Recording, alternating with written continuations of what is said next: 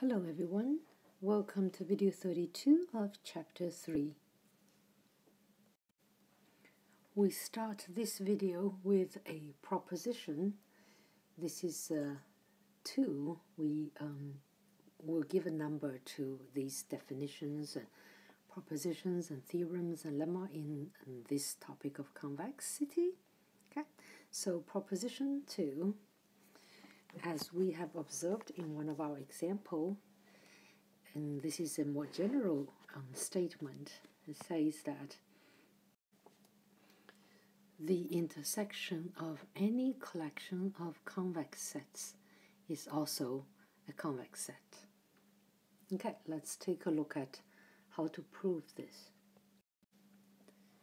Now, we need an index. We call it I, and capital I is the set for indexes. Okay, and then we have Si, S indexed, so there's a collection of sets Si for each I.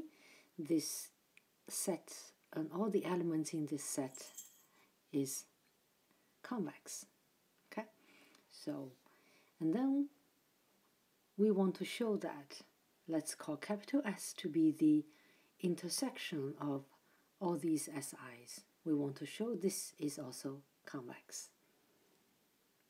So this just to fix the notation.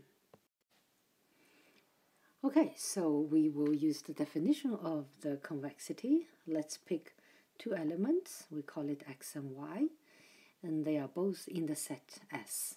Okay, what does it mean? Well, this means X and Y are both elements of the set capital S. Now recall, S is the intersection of all these Si's. So if an element is in the intersection of all these Si's, then X will lie in Si and Y would lie in Si for every I. Now we use the assumption that Si's are all convex. Since all of these Si's are convex, this means I can pick a T between 0 and 1. I can make a convex combination of these two numbers. Then this convex combination will lie in Si for every I, because this argument holds for any fixed I. Okay, so if this element lies in every Si for all I, that means this element lies in the intersection of all of them, which is capital S. Okay, so what have we proved is that if X and Y is in capital S, then any convex combination of them is also in capital S. So that's precisely the definition of S is being convex. Okay, I just want to throw it out there that this result would be useful later for the linear programming problem. Okay, so let's consider linear programming problem. We consider this in standard form because we have learned that any linear programming problem can all be written in standard form. Okay, so we have the first theorem here, which has number 3 here, according to our labeling. Theorem 3. The theorem says the feasible region S of any linear programming is a convex set. Okay, so now you see the convexity coming in. Okay, so how do we prove this? Okay, let's look at the proof. So we know that linear programming problem, what is the feasible region? Well, it's the region where all the constraints must be satisfied, right? So all the constraints must hold. Then this means S would be the intersection of several constraints. I mean, as many constraints as you have in your problem.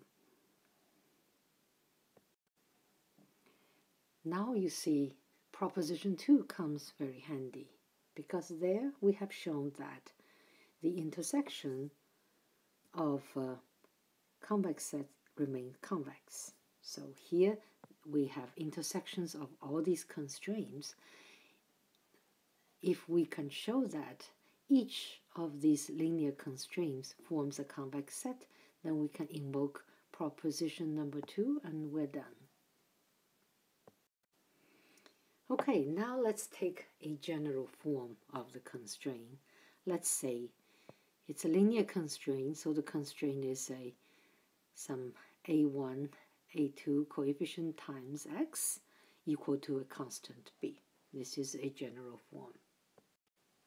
And we would like to show that it forms a convex set. Okay, so how do you prove this? Well, we need to go back to the definition, right? So let's pick 2 points in the set. Let's call them x bar and x tilde. They both satisfy the constraint, which we labeled as star. So in detail, what does it mean? That means x bar satisfies that constraint, and so does x tilde. You write out in all elements. We now make a convex combination, and we call this x hat. Is a convex combination of x bar and x tilde in this form, t between 0 and 1. Okay, if you do that, then you know each element in this x hat is also a convex combination of the corresponding elements in those two. So we have this form, and it holds for all indexes. So it remains to show that this convex combination is also in the set. What does it mean is that it also satisfies the constraint star. So let's do the computation. So we put this new point x hat into the equation of the constraint, the left-hand side of it, and then let's work out the details. So we know each component x hat of I is this form, so let's plug it in for x hat 1. Then just have index 1 here, a linear combination, and we add all the terms, and then we have the last one where the index is n. It's the same, but just changing the index.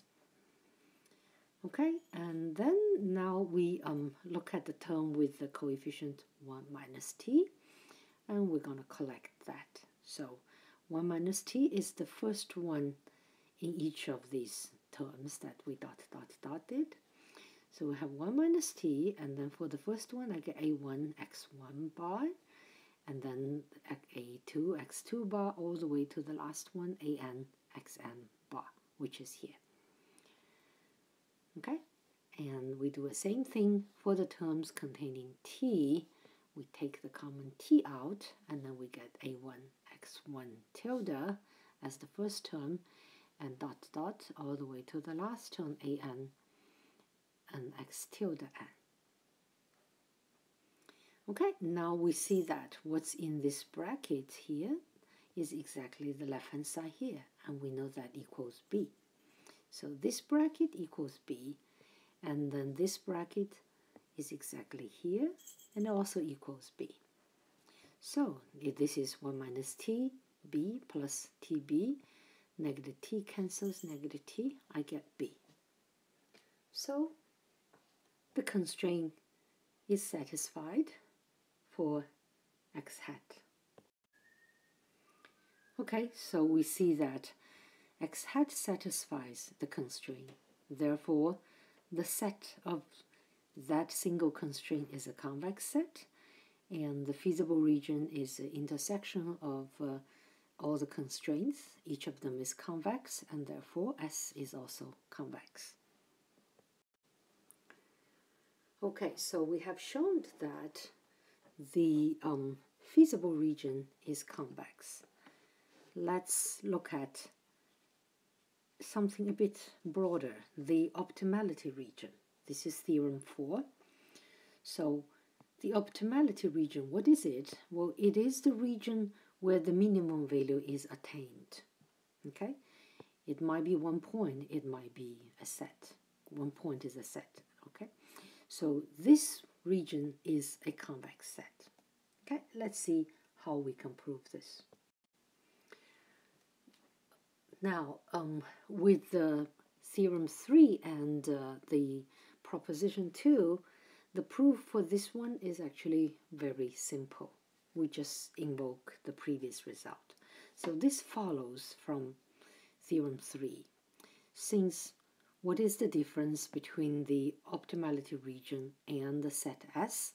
Well, the only difference is we added one kind of a constraint or equation, that is the objective function equal to the optimal value, right? This is an equal sign, and this is also a linear equation. And we have shown that such an equation is convex, and you intersect with one more convex set in it, and the result is still a convex set by proposition 2. Okay. Okay, so now we have shown that the feasible solution set is convex and the optimality region is also convex. Okay, so that's all for this video, and I'll see you next time.